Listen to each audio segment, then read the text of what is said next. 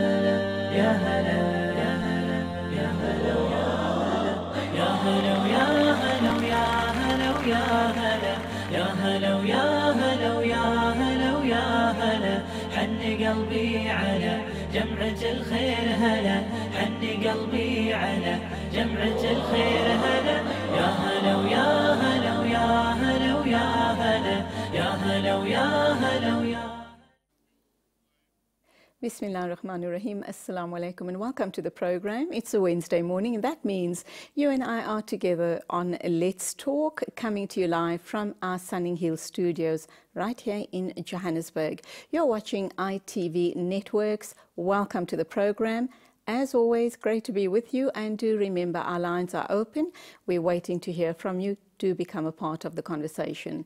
Coming up on the show, we're going to be talking endometriosis with Lynn Zurnama. She's from Oz Health Communications. We're also going to be looking at homeopathy with Dr. Raisa Desai. But right now, we're going to talk about something real interesting and exciting.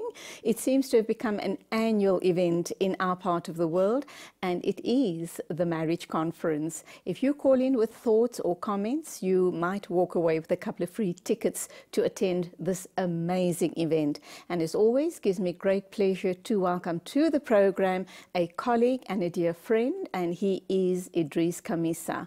Assalamu alaikum. Wa alaikum salam wa rahmatullahi wa barakatuh. How are you? Alhamdulillah, with your du'as. What's your energy levels like? Because this must be a logistical nightmare, putting together the marriage conference. You know, Julie, many people ask me, I mean, why would I travel in the month of Ramadan, spend 2 or 3 days a week, having sleepless nights, making dua, meeting with the individuals, promoting the program, engaging with media partners, and thinking about it. Why? Is because, as you know, and as the community knows, that in terms of our community, there's lots of issues that we need to address. And not only that, it's not about only addressing issues. It's a fact that we can make the home a sanctuary. There is more cohesion with the family, and young people need to be acknowledged, and women want their spaces, as it were. We need to affirm them. And also we have people that got vendors who want to sell their wares and show that. We've got bloggers that want their space. We want children who want their space. And why I'm saying all of these things, because this experience, inshallah, on the 22nd of July, 2017 at a convention center, Sandton, is far different from the last year's one. It is not a lame replication of that. And that is exactly what I was going to ask you. And before I get to that, as you're speaking and unpacking what the new conference is all about, I'm sitting here thinking it is also an act of ibadah. It is the Mubarak month of Ramadan, and we all are wanting to do our little bit. And undoubtedly, you and I were talking off air, and I asked the question, I asked about the logistics, I asked about costings. I have no doubt in my mind, something as glamorous and as professionally put together, if last year is anything to go by, it's going to be truly the place to be, to meet and greet people and to come away having learned something. But I know that it runs into millions of rands. But at the same token, I also know it's for non-profit. No one gets enriched by this. It's something that we're giving back to our communities. And nothing drives you more than intrinsic motivation, doing something, leaving a legacy. I mean, for example, last year, the feedback we got was positive, right? And we always want to improve. We don't want to wax lyrical and say, wow, wow, hey, great stuff. I like it, and massage our ego. For example, I mean, Sister Hella Banani, who was a speaker last year, is coming back, and she had a profound impact on our sisters especially. And one sister told her that, today was going to be my last day in my marriage. I listened to your talk, it resonated with me, and I'm making a renewed commitment to my marriage. I mean, couldn't you put value on that?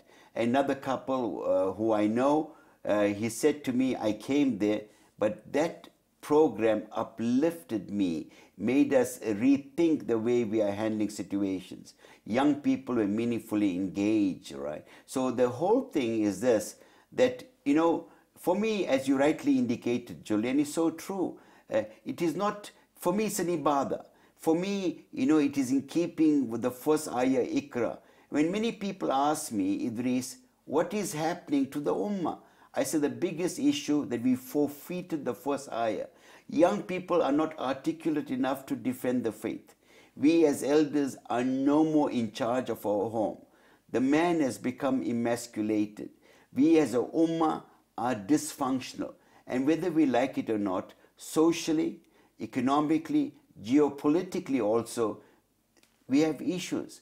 And it's a day of enjoyment, of having fun, of learning, engaging. We are gregarious people. And I know people might respond to what you just said about the problems in the community and as a ummah. And the question that pops into my mind, for example, is, so what is one day going to make a difference? At least the difference is that it's going to leave you thinking very profoundly about issues that were raised at the conference by the most dynamic of speakers. In fact, I want to say this. We are not calling this, this is an important thing, a marriage conference anymore. So there is this erroneous notion, well, if he is gone for it, then he's got to issue his marriage. No, he's far from it. Or I'm looking for a spouse, I'm looking for a partner, and I haven't been successful thus far. So hopefully I'd be able to meet my Mr. or my Miss Right at the conference. And that's not what it's about. And absolutely. For example, I just tell you this, right?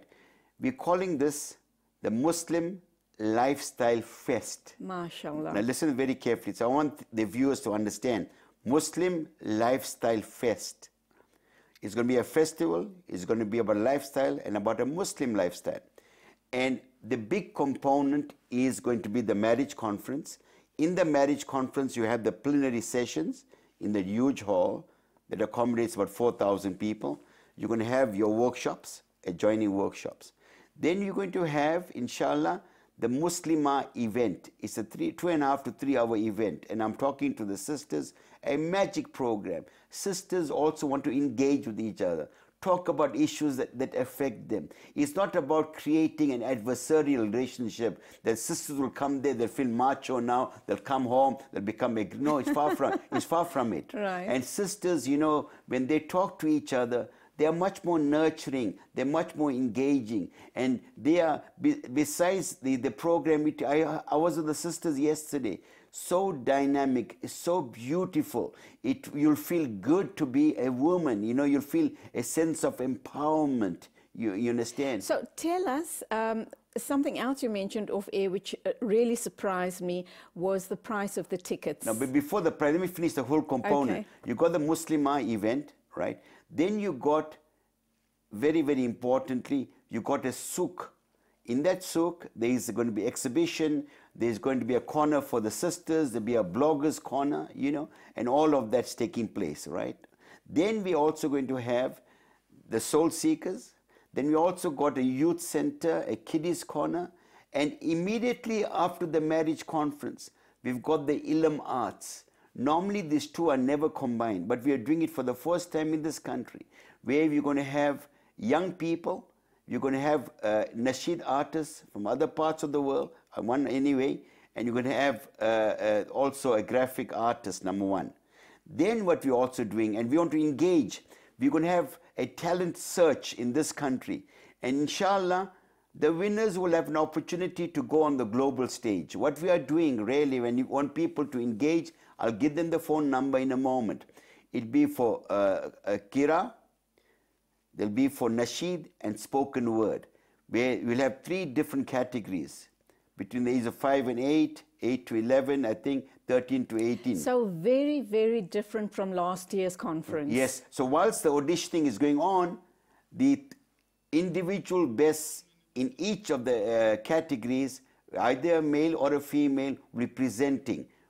Now, that will be an opportunity for young people to understand, because in the area, we do not give young people an opportunity. We tend to sermonize, lecture to them. We don't speak to them in that language of understanding.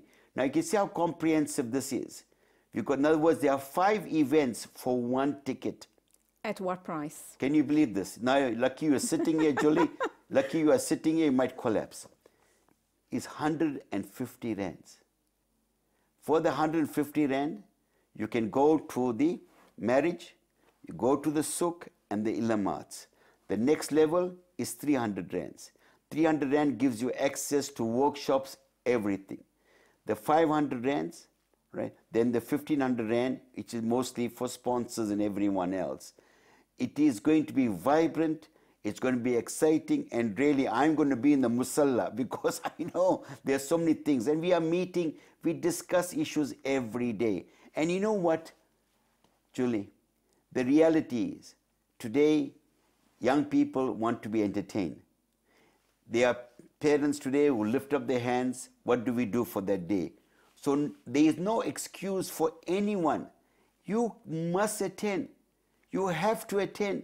And I promise you this, I promise you, my beloved brothers and sisters, you're going to feel enriched, you're going to feel empowered, and what I want in the end, what all of us want. All right, we need to take an ad break. Are we giving a couple of tickets away on the show today? I am such a, a generous person. Right. I don't mind giving 10 tickets away today. Well, there you go. Okay, I'm talking to Brother Idris Kamisa. He's talking about the upcoming event towards the end of July. Just give us those dates again. 22nd July, starting, you got to be there early for registration. The program will start, inshallah, punctually at 9 o'clock in the morning. Till what time do you expect to be running? The marriage program itself till 7. Immediately after that is the Ilm Arts. All right. So that's 22nd of July, starting at 9 o'clock in the morning. When we come back from the ad break, Idris is going to tantalize us by giving us the names of all the amazing guests that are going to be at this conference. So do call in if you want to attend. Who knows? You might just walk away with a couple of tickets. He's committed to 10 giveaways. So get your fingers dialing. Let's take an ad break, inshallah.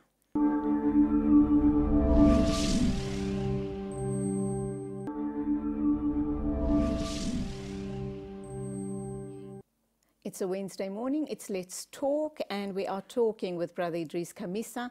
We're talking about the Marriage Conference 2017.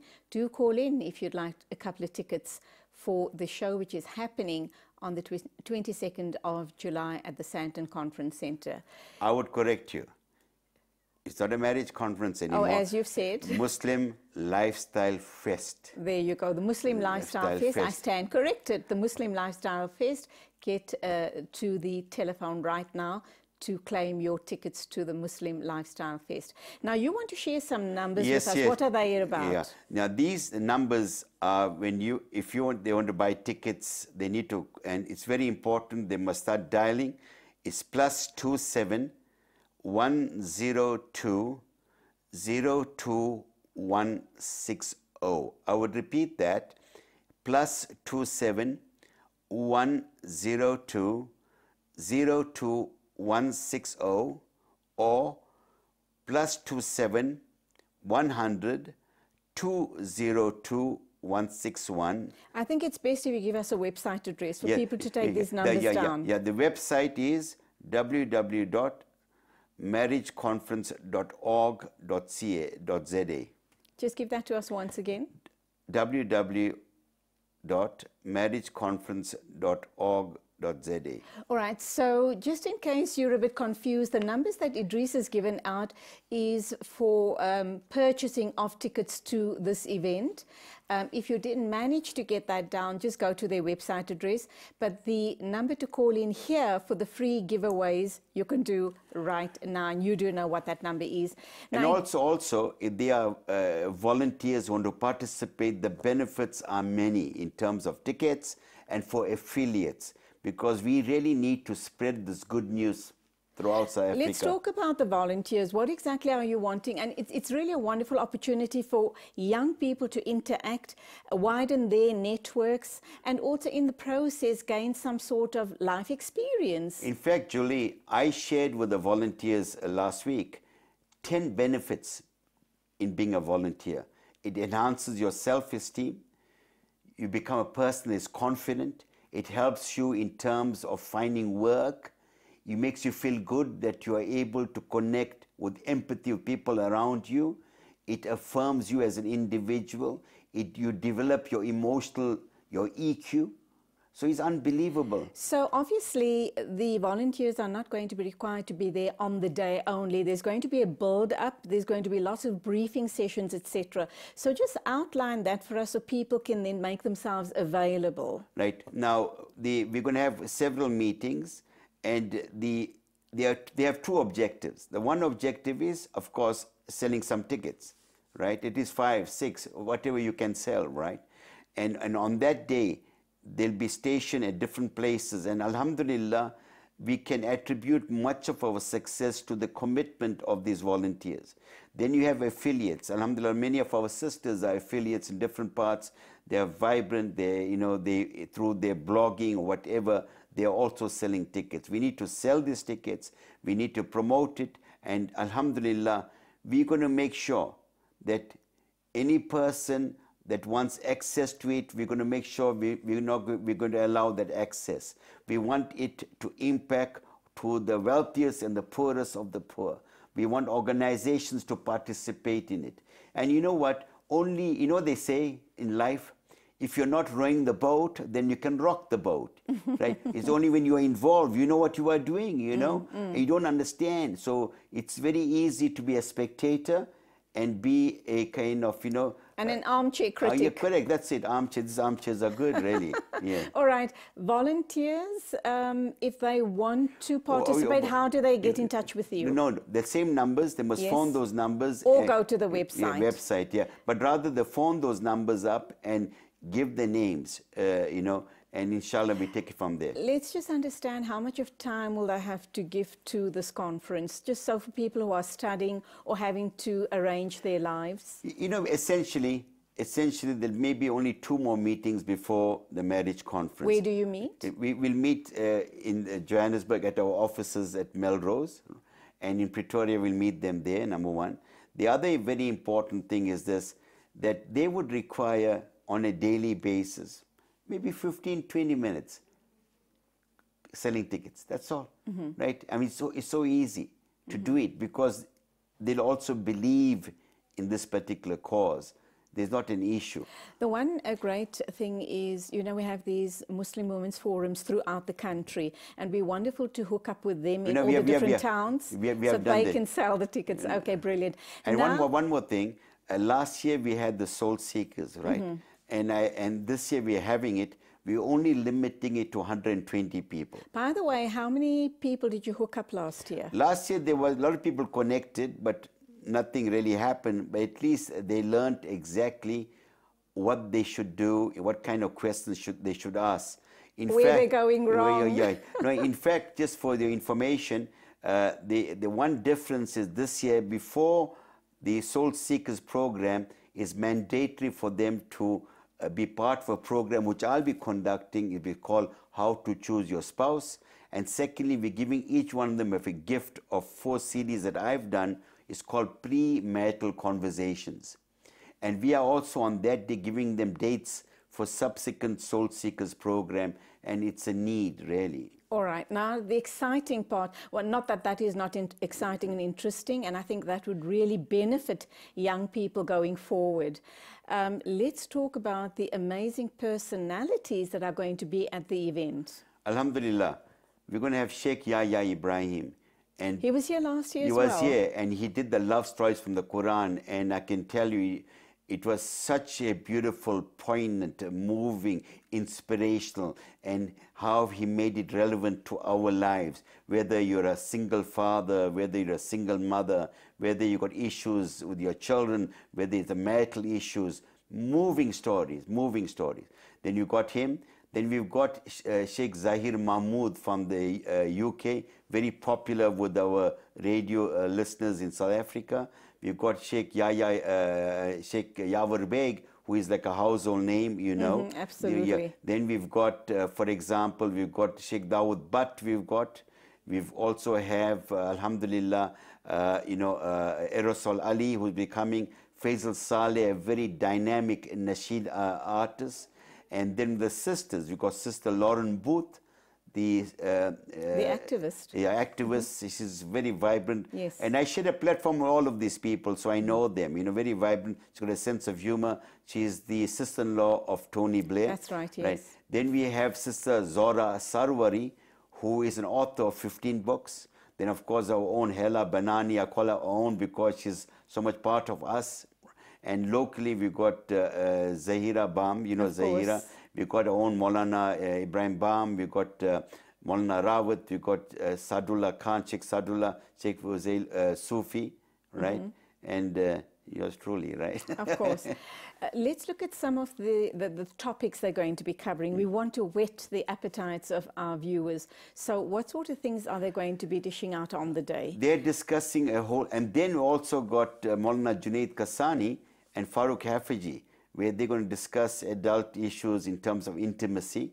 Now, the topics go from a whole range about parenting, about, making choices. So it covers every aspect of your life at home.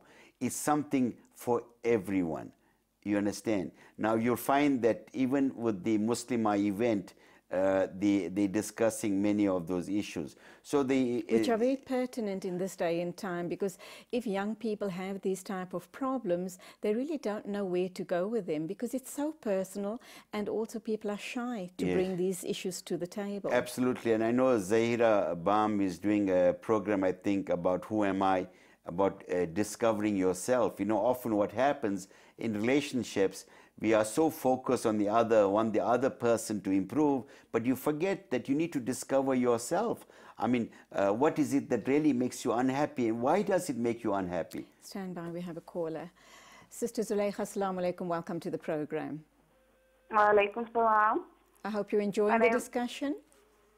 Gee, I am enjoying the discussion and I really appreciate it. I would like to ask Brother Idris, is the talent competition for females as well? Ah, nice question. Yes, it is. Alhamdulillah. Anything else you'd like to know? No, Jazakallah. All right, and of course you do stand in line to win 2 tickets to the conference. We do hope we're going to see you there, inshallah. Inshallah. Assalamu alaikum to you. Wa alaikum salam. I interrupted you there. Do you want to expand on that? No. We are opening it to everyone. We're doing that because, you know, this is a point. And I'm saying this here and I understand sometimes some things can be sensitive. You know, I say to even a female, who are you? You'll tell me, Julie, I said, I didn't ask you your name. Who are you? Yes, I'm a TV presenter. I didn't ask you what you do. Who are you? I'm a married woman. I said, I didn't ask you whether you are married. Because you are the ummati of Nabi sallallahu alayhi wasallam. And the best answer I got, I am nothing but a humble servant of Allah. And I want people to understand that. Sometimes we allow these definitions to impact on who we are. It is not fortuitous. And to define us. I mean, it is not fortuitous or by chance that Bibi Aisha is one of the biggest narrator and confirming hadith, the lifestyle of Nabi sallallahu alaihi wasallam. She was a scholar in her own right. You know what I'm saying to you? So we're giving everyone an opportunity. Of course, we're going to make sure that modesty prevails there. We're going to make all of those things we're going to do. And because I know what is going on in our communities. Our houses are on fire. We are on fire. Really, and we need to be more engaging and also to nurture the talent. And there's so much of talent amongst our youth. All right, we have about 2 minutes to wrap up time. The one issue that I found last year was the non-availability of food in the actual conference center, and I do know that that was governed by the rules and regulations of the conference center itself. Are you addressing that? Because people had to go quite far out to go and get some food, to buy food. In fact, that was an issue that we tried to negotiate with the authorities that be, powers that be, and we have had several meetings, and we are making some headway. And just make dua, inshallah, we succeed, you know. And I'm quite optimistic that is going to happen. All right, your closing thoughts. My closing thoughts, I say to you, my beloved brothers and sisters, you are going to have a fantastic time. I'm loath to use words like fantastic. You're going to have a great time. You feel enriched. And I remember a father, I met him in the plane, and he said to me, you know, I did not come for it. My son said that he was transfixed, my young son who came there. He was so excited, so enriched. So I'm saying to all of you, it's an opportunity. It's a small investment that can change your life, can affirm you, can connect you to Allah and His beloved Rasul sallallahu alaihi wasallam. I say it from my heart, and I'm doing it because I love you. We are not here to make money. We are not here to manipulate you. We're not here to exploit people with their caprices. And that's where we have to leave it, unfortunately. That was Brother Idris Kamisa. You can hear he speaks with deep, deep, deep passion about something which is really about the upliftment of our ummah, the ummah of the beloved Nabi Kareem sallallahu alaihi wasallam, and really great work. It was a great conference last year, and I have no doubt that this year is going to be even better. So make sure that you go online, book your tickets, and we're going to see you there, inshallah.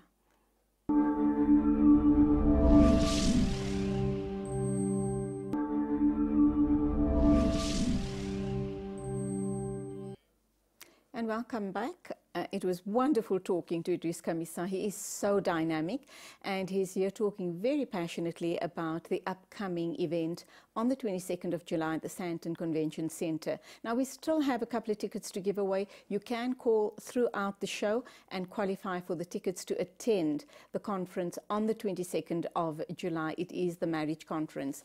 Right now, we're going to talk homeopathy. Now, you're probably going to wonder, homeopathy once again?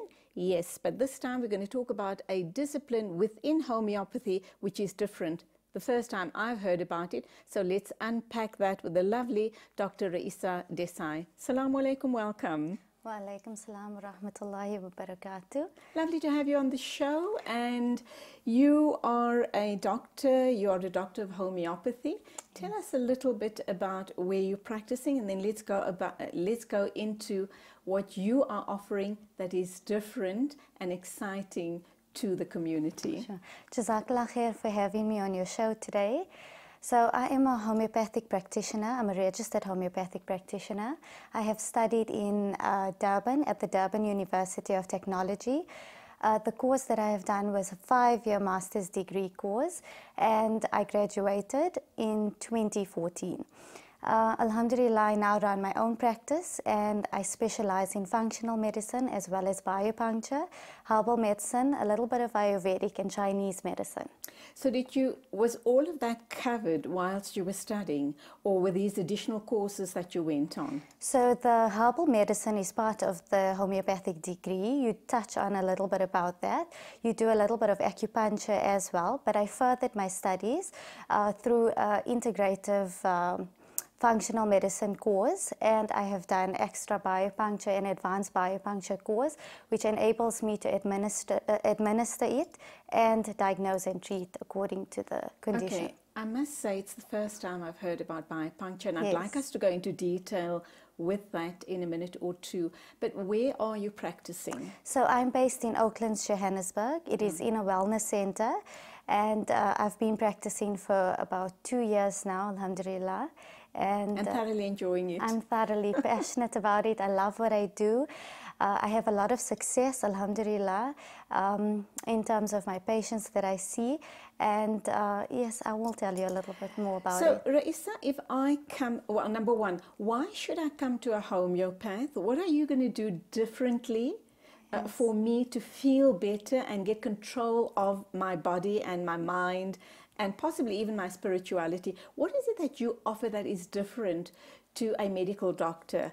And number two, then we're going to go into, all of the other alternatives. Yes. How will you decide which is the best fit for me? Okay. So the difference between conventional medicine and homeopathic medicine is that with conventional medicine, it is more a symptom-based approach, where either the symptoms are eliminated, palliated, or it's suppressed. With homeopathy, on the other hand, it is a more safe and gentle approach in treating a person as a whole. So when a patient walks into my office, it's not just about assessing the symptoms that they present with. It is about getting to know what has caused that certain condition, what are the modalities, so what makes it better, what makes it worse, are there any lifestyle factors that may have contributed to it, are there any environmental factors that are aggravating it, so you're getting an idea of the patient as a whole.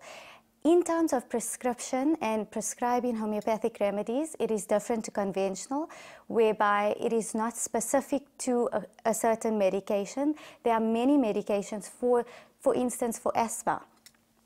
5 patients may present with the same symptoms, however, their modalities are different.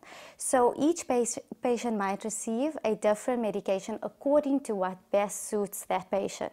So in terms of that, it's very individualized, and that is what makes a homeopathic approach different to a conventional approach, whereby you get into the underlying cause or the root of the problem. Now, when you talk homeopathy and you talk natural remedies as opposed to conventional medicine, we're living in the instant age and we want a quick fix. Yes. You go to a doctor, doctors are even saying these days that patients walk in and they demand to be injected Yes. because they want to be better overnight.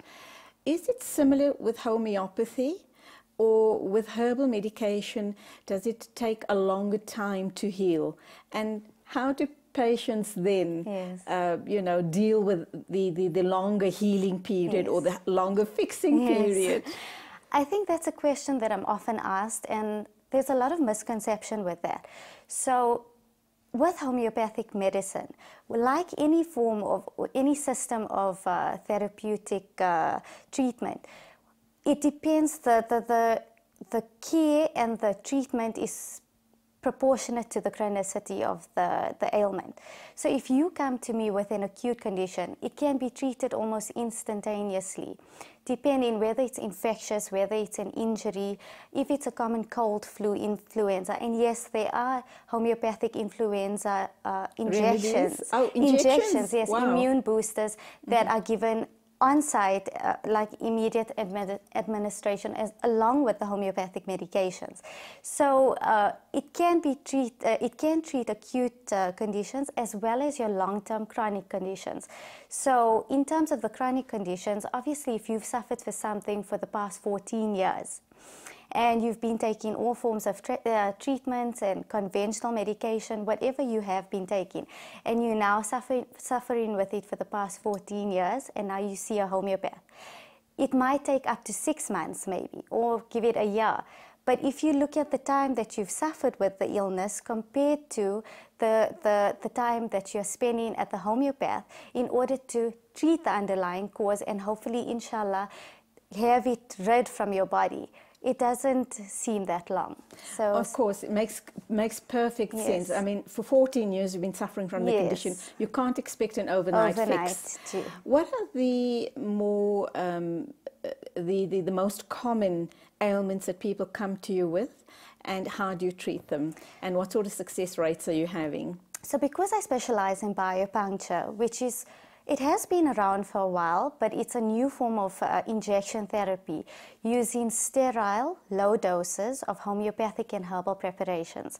So unlike a homeopathic remedy that is given orally, these are ampules which are in a sterile form and are given to specific target regions in the body.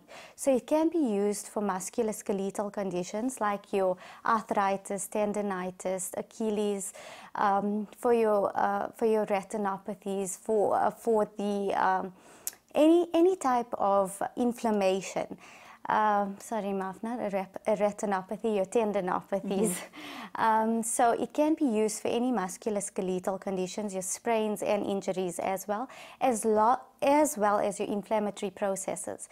So for your conditions like your sinusitis, allergic rhinitis, even if it's anything That's gastric. a big thing. Yes. That's a big thing, and people suffer endlessly Yes. for years on end. How do you treat that, and with how much of success? Alhamdulillah, the success rate is amazing. So with the conjunction of your homeopathic remedies, which I always love to use because that's treating it from the inside, I do a lot of biopuncture as well. So depending on whether there's a lot of blockage, post-nasal drip, so we might start off with a drainage. So you inject in the sinuses, along the maxillary line, the sinuses on the frontal area, and that will help initially with the drainage of the mucus. After that, so you're going to feel worse before you get better? You might feel worse because obviously it's trying to get rid of all that, whether it's bacterial, whether it's mucus related, it will get rid of that. And thereafter we do injections that help with the inflammation. So to reduce the inflammation as well as repairing the sinuses in itself. So there's a lot of success rate, alhamdulillah, with that. And how long does that take? Because every second person seems to be suffering from sinuses, post-nasal drips, and they're pretty miserable with those consistent coughs as well. So treatment usually depends on the individual and the severity of the condition. It can take from one session. Immediately from the first session, you might feel the difference and you might be okay after that. But in some conditions, it might take up to 3 or 6 treatments. And usually I like to do an interval of 1 week, so 1 injection per week.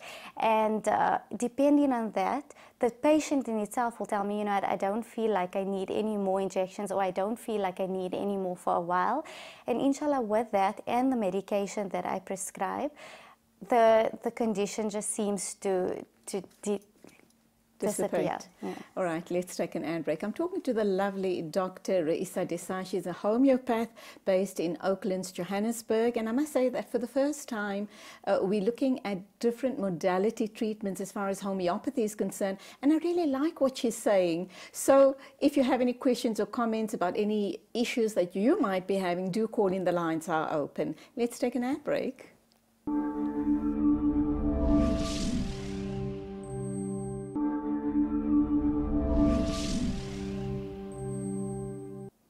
Still to come on the show, we're going to be talking to Lynn Zurname. We're going to be talking endometriosis. But right now we're talking to a homeopath about homeopathy and all the other supportive treatments that she offers from her surgery in Oaklands, Johannesburg. She is the lovely Dr. Raisa Desai. Raisa, back to you. We were talking the treatment of asthma and possibly even sinuses and persistent coughs. Do you treat or do you refer on to a conventional doctor? And are there times that you feel that you're unable to do anything for a patient and then refer them on? Gee, so there are times where I do feel that, you know what, conventional medicine is necessary for the patient or other forms of treatment. However, I would always offer supportive therapy to that patient. So for instance, in a patient with stage 4 cancer, I would never discourage them to avoid doing chemotherapy or any form of palliative drugs.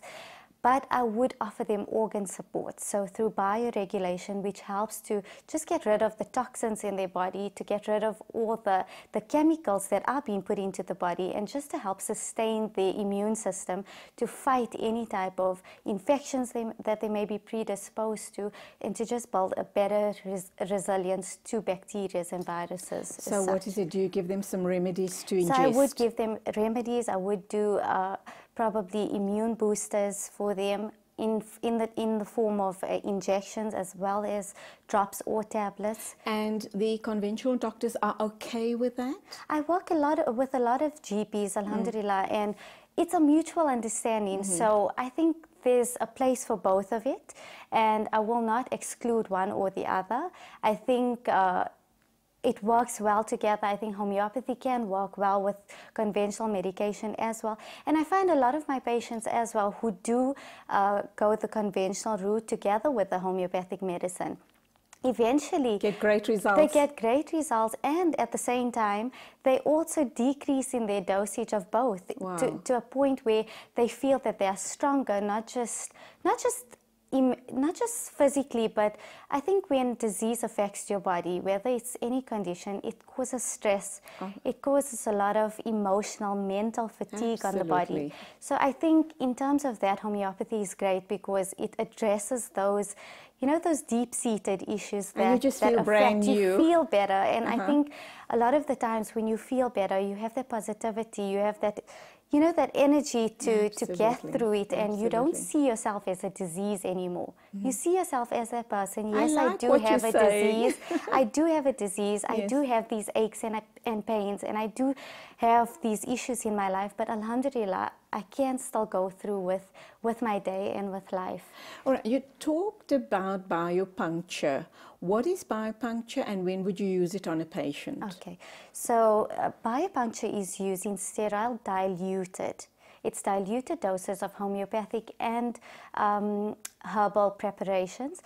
And when I say diluted, I emphasize on that because the toxicity in any of the products, it's usually plant-based, so plant or mineral-based, that are used for anti-inflammatory properties as well as self-healing mechanisms.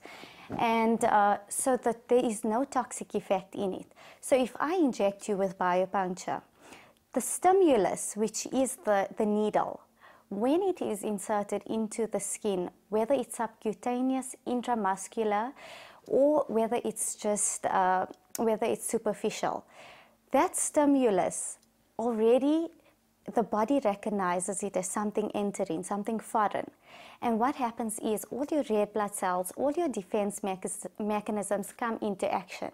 And that in itself is such a wonderful process because that already promotes self-healing.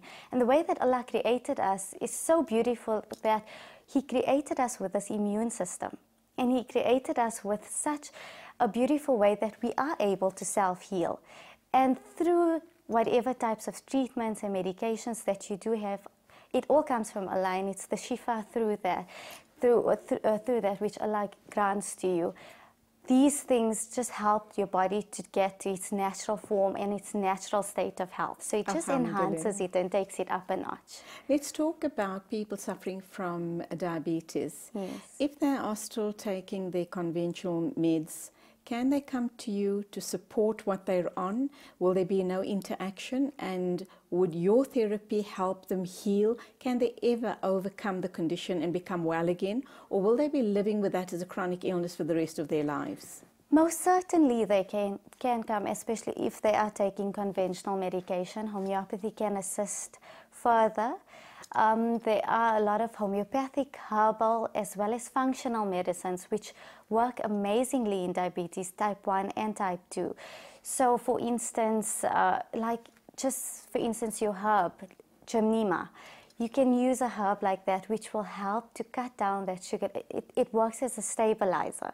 So the lovely thing about homeopathy is that it modulates your body. So it doesn't drop your sugar that low where now you're going to go into a hypoglycemic attack, or it doesn't increase it. It just modulates it to remain within the normal range. So you can use it, yes, and there are a lot of times where a patient of mine would come to me with diabetes, cholesterol, high blood pressure, these main types of, and especially in our Indian community, and I don't like to generalize it, because of our lifestyle, because of our diet and nutrition, these are common things that we do suffer from, especially with the weight gain, with the type of foods that we eat, with the stress of our daily lives. Okay, you've touched on something that every woman wants to know about. How do we tackle weight gain? Can someone come to you, someone who's maybe obese or just has a couple of excess kilos that they're wanting to get rid of? How do you help them with that? So definitely weight loss is one of the big things with homeopathic treatment. It's the natural way. So you don't want to shock your body and put anything that's going to suppress your appetite. You want to still have and maintain a good appetite. However, you want to use your herbs like your chromium, just sugar balance control. So it's good to monitor your sugar levels. Obviously, you would do thyroid tests to see if there's anything like diagnostically, overactive or underactive. So you would rule out all these conditions. And depending on that, if there are no underlying conditions as well, and it's just a metabolic syndrome, there are a lot of injections, so like your lipolytic injections. You would use those ampules, and you would inject it like you would biopuncture. So who does that? Do you I do? I do it, yes. And do you have to be on those injections for how long? So you would be on that injection till your desired. So if you want to Your carry desired on weight. your desired weight. So there is no limitations to it. You can use it till you get to, if your desired weight is 60 kilos and you need so much of fat reduced from your certain areas in your body, that's what we will tackle. So you would target a certain You target area. certain areas at the time, depending on the patient, what is their most concerning areas and what is their most concerning factors. And you would do it in that way, along with your remedies and your nutritional advice. Obviously, You have to go on a proper, a sensible eating plan in conjunction with your support. Yes, and I don't like the word diet because I feel diet restricts you, so you feel that you can't eat a lot of things, and it shouldn't be that way. It just should be opting for the healthier option. So you still should have your meals throughout the day. It's just that you need to eat foods that promote weight loss as well as it's a healthy for you. So you need a bit of your protein, a bit of carbs, a bit of fiber. You need a balanced diet. Everything in life is about a balance, and I think with that as well. Let's look at smokers. People are wanting to quit smoking. Someone's smoking a pack of 30 per day, or maybe even 2 packs for that matter, and has a persistent cough. How are you going to treat that person? So the homeopathic remedies are the best for that, and there are anti-smoking homeopathic remedies. Alhamdulillah, I must say I've had a lot of success, and I'll tell you a funny story. My husband was a smoker. Oh, wow. Okay? So, and it's just something, the more that I would tell him not to smoke, I think the more that he would like want to smoke. And I think the one day I said, you know what, I'm just going to, he had a sciatica back pain. So I was treating him for that. And I took home a little bit of anti-smoking pillules for him.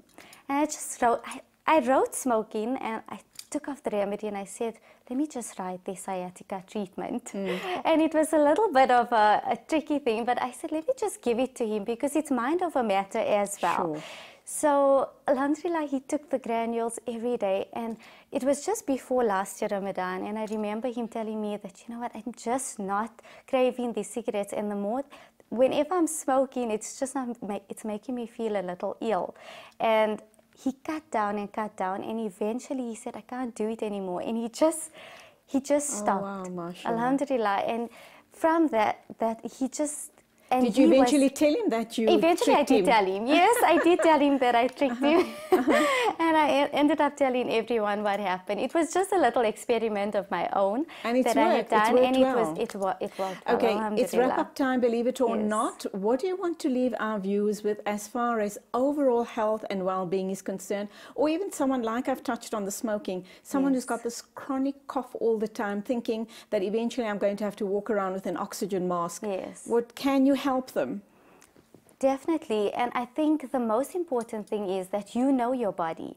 And I think we know our bodies so well that when something happens to us, it is so important for us. It's our bodies and amanat that Allah has given to us. Absolutely. And I think it's so important that we tackle it at that moment.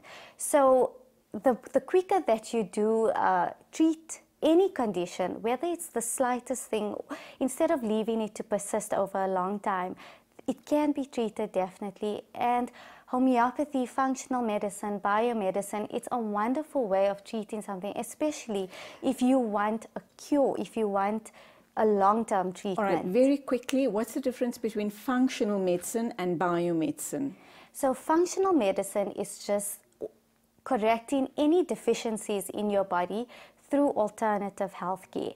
So if there is any imbalances, especially like hormonal, with regards to vitamin D deficiencies, any type of problems in the body, it means that you are also treating the patient as a whole. So you want to correct every level of imbalance in their body just to sustain it to a better, a healthier state. That's functional. And what's bio?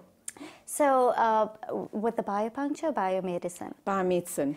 Biomedicine is just, the approach is just more symptom-based. Okay. So biomedicine, if you have a condition, it's usually treated according to the symptoms and not the underlying cause. Fine. All right. So there's a a great effect with homeopathy, with functional medicine. Would you advocate mineral and vitamin supplements? People, lots of people take Yes. supplements, over-the-counter supplements.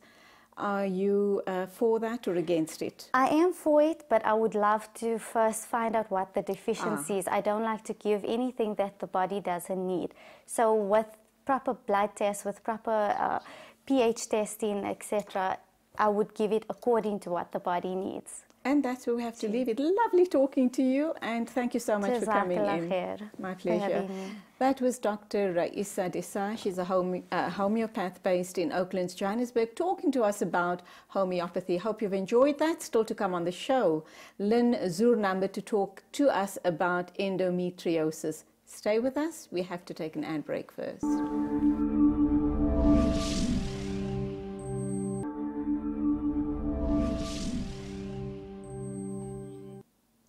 And time really does fly by when you're having lots of fun and have interesting guests to talk about the most amazing things. And that's exactly what happened with our first two guests this morning. And I have no doubt that it's going to be the same with our guest, the next guest, Lynn Zurnambe. She's from Oz Communication. She's tell us all about that. But this time around, we're going to talk endometriosis. Now, I know we have talked about this previously with a medical practitioner, but we're going to take a slightly different stance with Lynn on this subject this morning. And please do feel free to call in. The lines are open. Lynn, good morning. Welcome to the show. Thank you very much, Julie. Thanks for having me. Lovely to see you after such a long time. I do hope I'm pronouncing your surname correctly. It is correct. Zurnambe. Yes. Okay. Yeah. You are with Oz Health? Oz Healthcare Communications. So Healthcare Communications. So we're a company that specializes in healthcare, and one of our areas that we work in is educating the consumer and providing information to the consumer about different healthcare and disease issues. Okay, so who are these consumers that you target? Is it the general public? The general public, yeah. And how do you disseminate information to them? Various ways. A lot of the times via the media, where we have media workshops and we have doctors and specialists coming in and chatting to the media about different conditions. Also pamphlets and leaflets that we make for companies, and we distribute, or the companies distribute it for them.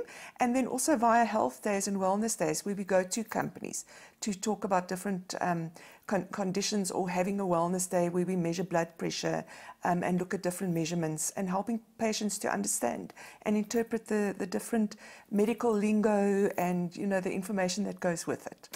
All right, and then help them manage their conditions and their lives, so to speak. Well, ultimately, if people understand what's going on with them, then they can make a decision in terms of, do they want to go the conventional route to a doctor? Do they want to go the homeopathic route, as you've just discussed with your other guests? Do they want to take medication? You know what, I don't know enough about homeopathy to say whether I'm all for it or not, but it sounded very interesting. Okay, great. You come from a medical background yourself. Tell us a little about the shift that you made as a nursing sister and then moved on to open up Oz Healthcare Communications. Well, I studied nursing and then came to Johannesburg to seek my fortune, landed up in the pharmaceutical industry, and then eventually started Oz Healthcare Communications, where the pharmaceutical industry are some of my clients. So I have different, sectors that are my clients, and the pharmaceutical industry is one of them. But I also work with the media, I work with the banks, with different companies, and then different stakeholders. And then obviously our focus really is on health education. Right now, and that's exactly what we're going to do with what we're putting on the table this morning, and that is endometriosis. Why are you so interested in this specific condition? Well, I have endometriosis myself, and that led me to start the New Endometriosis Society of South Africa about 5 years ago, because when I started researching endometriosis and realizing the problems that I had, which we will probably be talking about as we go along, really was not normal, and that I should not consider the pain that I lived in as normal, and I should really not put up with it. I realized that I really wasn't the only one out there, and we now know that 1 in 10 women of reproductive age actually has endometriosis, and it's a suffering, it's a painful, chronic, long-term condition that very often is overlooked because the symptoms are very interlinked with womanly problems. So we have very severe period pains, very heavy menstrual bleeding, and other conditions that we are often shy about to talk about, or often we just feel that it's part and parcel of being a woman. And you're afraid people are going to say to you, get over it. Oh, for goodness sake, get over it. Well, you know, we're raised that way as young girls. You're strong, you're a woman, Yes. get over it, it's part of being a woman. And often, you know, when you go to doctors and you're trying to describe what your pain is all about and you're telling them that you've got constant pain, I think they get a little bit tired of you and they think it's all in your head. So ultimately you're left out in the cold. And what the Endometriosis Society aims to do is to educate consumers and doctors about the latest information about endometriosis and raise awareness so that this condition can be diagnosed early and can be treated properly, because there is help out there. All right, so now you established the foundation or the society about 5 years ago.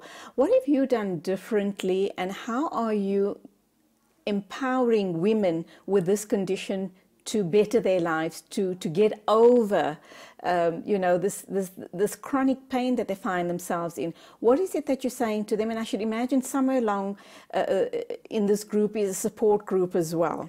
We have a fantastic group of women, the Endo Warriors of South Africa, run by a lady called Rochelle Heltzinger, and they do superb work. They are on Facebook, and I'm sure later on we can give out the address. And what the difference is here really is that with the Endo Warriors, it facilitated us raising a really nice platform for people to join. So they have an open group where people can discuss their condition and their symptoms, but they also have a closed group where it's more private and you can talk more intimately about your problems. The issue with endometriosis, as with many other chronic diseases, is what you know about the condition and how freely can you talk about it, and how can you access specialists or doctors that do know what this condition is all about, so that you are diagnosed early and you are put on the correct treatment or the appropriate treatment early on, and not left for many, many years without treatment. To suffer in silence. So what exactly is endometriosis? And how did you realize, when and how did you realize that this is what you've got and you need to do something about it? Well, endometriosis is when the endometrial tissue that is normally inside your womb grows outside your womb. And the problem that we have is that under normal circumstances, if I can call it that, when it's inside your womb, your endometrial tissue is controlled or influenced by your hormones, by your estrogen and progesterone. So every single month, that endometrium swells up and becomes thicker in preparation for a fertilized egg, to become pregnant. If you don't become pregnant, then that endometrial lining bleeds off. That's what's your period. Now imagine when this similar tissue to the endometrium grows outside your uterus. So it might grow on the outside of the uterus. It often grows in the pelvic, or mostly in the pelvic area, but it can also grow elsewhere. So it grows on the outside of your uterus. It can grow on your fallopian tubes, on your ovaries, on your bladder, everywhere. As the tissue inside your uterus now swells up in preparation for a pregnancy, so this tissue that's outside the uterus also swells up. And of course, when it bleeds off, there's very little space for all the bleeding to go. There's little space for the endometrial tissue that's outside the uterus to grow. And so that causes adhesions and other problems. And it's often the pain that's associated with that causes inflammation and pain, chronic pain, that will make people go to the doctor or make them suffer in silence. It sounds like a very unnatural process going on inside of your womb and outside of your womb. What are the risks of cancer with these patients? There's no real link that we know of at this stage. Obviously, that's stuff that, that's information that through the scientific committee they look at. But as far as I know, there's no conclusive link between endometriosis and cancer. Is it true that people that suffers from this condition, 90% or possibly even more, will not be able to have children, cannot fall pregnant? There is definitely a link between endometriosis and infertility, but not as high as 90%. It's somewhere in the region of between 30 and 50% of women with endometriosis will battle to fall pregnant. But again, if you are diagnosed early and you are accessing treatment early, then the damage to your fallopian tubes or the blockages that the endometriosis may cause can be limited or can be treated, or the growth and the proliferation thereof can be stopped. So there is a link, but there are many, many women out there that once they've accessed proper treatment, and often after long, many years of treatment, they do fall pregnant. But there is a link. Okay. And in fact, Julie, often endometriosis can also be silent. There can also be no symptoms other than you battle to fall pregnant. And so very frequently it is picked up when you go for fertility treatment. Then the doctors make a diagnosis and see that you actually do have endometriosis. That is why there's a misperception that all women with endometriosis can't have children. And that part is not true. And of course, the other misconception then would be that women that suffer from this condition suffer from excruciating pain. Well, many do. That's the misnomer, is that many women, endometriosis is generally a painful and very debilitating long-term chronic condition. But on the flip side, there are women that have endometriosis and they don't have any pain. Okay, let's take an ad break.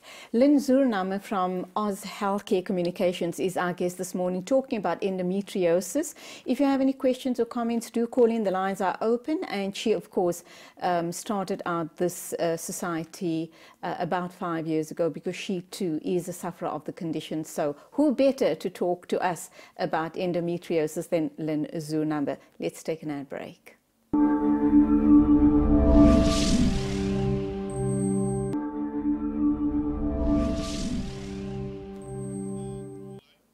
We're talking to Lynn Zurname from Oz Healthcare Communications. We're talking endometriosis, and if you would like to have any questions or comments that you want to share with us, please call in on the open lines. Now, we've talked a lot about the condition, Lynn. Let's talk about treatment and treatment options. What's, kind of the best that's available out there, because people often wonder and worry about side effects as well. Well, there's a few issues within that. Number one is that endometriosis is it's a chronic disease. So you're going to be on treatment for the rest of your life? But the treatment's going to bring you a lot of relief. So yes, you probably will have to be on long-term treatment, and there are different treatment options, sometimes intermittent treatment, but the best treatment is a progesterone pill that has been researched specifically for endometriosis. It's one of the best. I mean, you can never say one treatment is better than the other. And the side effects, the moment you say progesterone, you worry about cancers, etc. No, you know what? I think that's more on the estrogen side that people worry about cancers, which is also, which is also not really understood, and it's often the risk for cancer is often overemphasized there. When you look in context to, and that's another discussion we can have about breast cancer and estrogen, etc. Sure. But progesterone isn't linked to cancer, and especially the kind of dosages that you are getting in the medications that are prescribed. And one must remember that these medications, if we're talking about pharmaceuticals, have been researched for many years and go through a vigorous testing and registration period before they are put on the market. And the post-marketing surveillance afterwards is also very rigorous. So the risk of unknown side effects or unexpected side effects creeping in is limited that way. Because so what are the side effects? Well, it depends on which medications you're on. So let me first tell you if you're asking me what the side effects are of progesterone, I think it affects people differently. There are, headaches, there are probably mood changes, but not everyone gets it. If you look at a progesterone pill in endometriosis, for instance, the specific pill that's been developed for endometriosis stops or limits the growth of that endometrial tissue, because it decreases your estrogen just enough so that the tissue doesn't grow as vigorously and not as low as to push you into menopause. And that's why, and it's been tested for long-term treatment. So the long-term side effects are not that dangerous in terms of the effect that you're going to get. Absolutely. Because with medicine, you always have to weigh up the Right. effect versus side effect. There is no medication there is no medication that doesn't have side effects. Medications always have side effects, and they have effects. And as you've been telling me from other people that I've heard about this excruciating pain, I think it's worth going the treatment route, because obviously you don't want to be suffering for the rest of your life. There are also people, and we can come back to other side effects, but there are also women who've opted to have hysterectomies, thinking that they're going to be pain-free for the rest of their lives. Is that a treatment option, and would you advocate it? I wouldn't advocate, or the science doesn't advocate, hysterectomies as a first line or early on treatment. Sadly, many women with with endometriosis end up having a hysterectomy before exploring or trying out other treatments prior to going the hysterectomy route. Regrettably, a hysterectomy does not take your endometriosis away. Remember, endometriosis is outside the uterus. It's not in the uterus. And even if you take the ovaries out, because we do know that endometriosis grows under the influence of estrogen, your ovaries aren't the only organs making estrogen. Your body still makes estrogen. So a hysterectomy very often is disappointing for women because it doesn't take all the symptoms away as completely as they would have hoped. Whereas the medication, on the medication side, they very, very often, many of the women who are put on medication don't have to go the hysterectomy route because their symptoms are controlled. Again, not everyone is the same, and not everyone is successful with the medication. So it's not one size fits all, obviously. You have to give it a trial, though. You know what? Before you do something as drastic as a hysterectomy, give it a trial. Speak to your doctor about an endometriosis treatment that is specifically there for endometriosis for the long term, and give it a try. It really can't do you any harm, especially under the supervision of a doctor. And there may be situations with certain women that would have to try 3-4 different treatments to find something that's going to fit them exactly or suit them best with minimal side effects. Well, it's difficult to say minimal side effects because many women experience side effects differently. So we are all different. I may go on a medication and get such severe headaches that I can't cope with the medication. Someone else may go on the very same medication and they might get headaches but not as severe as mine. They might have other side effects. Maybe they have spotting or nausea, or they feel they're putting on weight. People are different in how they experience side effects and what they will tolerate. If we come back to the treatment options available for endometriosis, it's important to remember that there are different treatments that can help you manage your symptoms better. In South Africa, there's one long-term treatment registered for endometriosis, and that is the progestin pill. There is, however, an intrauterine system, device that is really used for birth control, but it also has a registration for managing heavy menstrual bleeding and as part of your treatment for when you go into menopause. And very often when you put the IUS in, the intrauterine system, it stops your periods completely or makes them very, very light. And so your period pain and the very severe bleeding is very often treated that way. But there's no data there that shows that the intrauterine system treats the endometriosis per se. You also have what we call GnRH drugs, which are very often used for cancer, but they are also used in the short term for endometriosis because they put women into menopause, and in that way will completely cut off your estrogen and stop the growth of the endometriosis for the period of time that you're on the medication. But because it's quite a severe treatment, it is not a long-term treatment. You can use it, I think the one is registered for 3 months and the other one registered for 6 months. So you can use that. You can also use combined oral contraceptives, although it's not registered for the use of for treating endometriosis. Many of the guidelines, the treatment guidelines for endometriosis, do recommend that you use combined oral contraceptives. But those guidelines were written before the progesterone drug was developed for endometriosis. So I guess there is, there's different options that you can speak to your doctor about.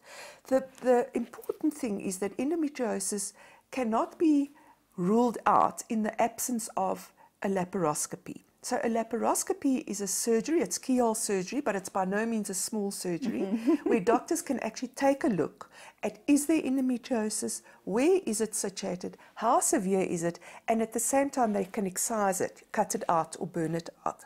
Is that sort of the last option, a treatment, and would that then free you of endometriosis for life? No, it's very often a first option. Oh. It's a very good treatment. It's very often a first option to go and take a look and see what's going on, because once a doctor that is skilled at doing laparoscopies, because that's the other thing we must remember, that it's important to be with a doctor that has done many laparoscopies in his or her life and that knows what they're looking for and that knows where to go and look for the endometriosis and knows what the endometriosis looks like. It's not a small surgery in that you are, even though the cuts are very small and the recovery process is, you know, a little bit quicker than before, and because it is a keyhole surgery, more people can have it. It is very important that you are with someone that is very skilled at doing your laparoscopy. So do your research before you undergo surgery. Yes. You can approach us. We can give you doctors in your area that are endometriosis doctors and doctors that are skilled surgeons. And then you asked whether it will cure the endometriosis. No, it will come back again. After how long? And I know, again, it's a very general question. Usually the data shows that after about 2 years, it does recur again. But there is ongoing work having a look at if you're doing laparoscopies and afterwards you put patients onto the progesterone therapy so that it limits the growth of or the regrowth of the endometriosis. As long as you have estrogen, you are at risk of your endometriosis growing. Okay. Obviously, this then suggests that post-menopausal women, if you've suffered with the condition all your life, once you hit your menopausal years, you're going to be free of this curse. Yes. Yes. So there's benefits for us, you know, embracing our menopause. It's not the end of the world for women to go into menopause. It's a new phase of our life, and very often something like endometriosis and, you know, the discomfort of having periods is gone. Which means that could also be used as a therapy. A younger woman who's already had her babies and is suffering terribly with endometriosis, could that be an option for her to bring on early menopause? No, because menopause in itself has side effects. Okay, you need your estrogen for good, strong bones, for instance. So menopause risks osteoporosis. And once you cut off a woman's estrogen, they are more at risk for heart attack and strokes than what men are. True. So putting women into early menopause is really not an option. That's exactly what the GnRH drugs do, which I told you about earlier, Yes. that we spoke about, which you use for short periods of time, because you certainly don't want to be putting people into menopause when they're young. You definitely don't want to. If a girl has a family history, her mom has suffered from it, or a granny or sister, whatever have you, she is afraid that she might be at risk. Is there anything at all that she can, in her pre-teen years, start doing to prevent becoming a statistic of endometriosis? No. You are correct that she's more at risk. Okay, a woman with a mother or a grandmother with endometriosis is 5 to 7 times more at risk of developing it herself.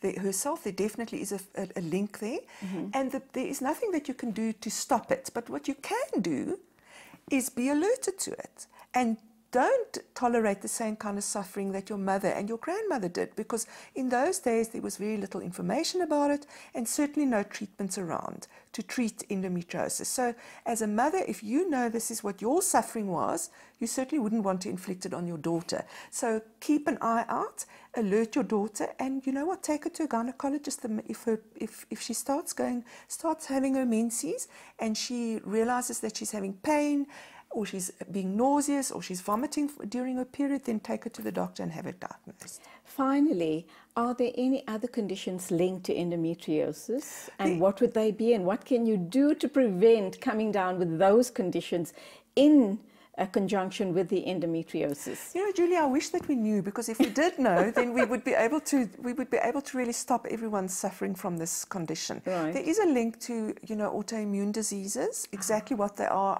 I wouldn't want to elaborate because I know too little about it, but there is a link. But there's really nothing at this stage that we know that we can do to prevent endometriosis. There's nothing we can do. Okay, so you've given us a lot of information today and lots of hope, I should imagine, to people suffering from the condition. Please give us details, or give us your website address for the support groups, so that at least they know that there's somebody at the end of the line that understands what they're talking about when they talk about the excruciating pain. I'm going to give you the website first, and then I'm going to give you the Facebook address for the Endo Warriors, because I think it's very important that women link up through the Endo Warriors. So the website address is very easy. We want to end the pain, so it's called www.endpain.co.za. endo.co.za. Wow. And then to find the Endo Warriors, you go to Facebook and you type in Endo Warriors South Africa. Lynn, it's been wonderful talking to you. And I must say, you look a picture of absolute glowing health. I do hope that you're over, or you are managing your endometriosis. I am managing, my endometriosis is very well managed. Wonderful, because you look great. Thank you for being with us in the studio this morning. We do hope we'll be talking to you again. I'm sure we're going to have lots and lots of discussions going forward. Thanks for your time. That was Lynn Zurname from Oz Healthcare Communications talking to us about endometriosis. And that, of course, brings us to the end of the show. Thank you indeed for your company. And I'm going to end off this morning not with a quote, but with a dua. I hope and pray, inshallah, it is the final days of the month of Ramadan. We've all been searching for the night of Qadr. Tonight might be the night. And if it is, my dua for each and every one of you is that may Allah subhanahu wa ta'ala shower his choices of blessings upon you, and may you be blessed with a night of power, Laylatul Qadr. On that note, it is Assalamu alaikum and Khuda Hafiz from me, Julie Alli. Ya hala, ya hala, ya hala, ya hala, ya hala, ya hala, ya hala, ya hala, ya hala, يا هلا ويا هلا ويا هلا ويا هلا حن قلبي على جمعة الخير هلا حن قلبي على جمعة الخير هلا يا هلا ويا هلا ويا هلا ويا هلا يا هلا ويا هلا ويا هلا ويا هلا يا هلا ويا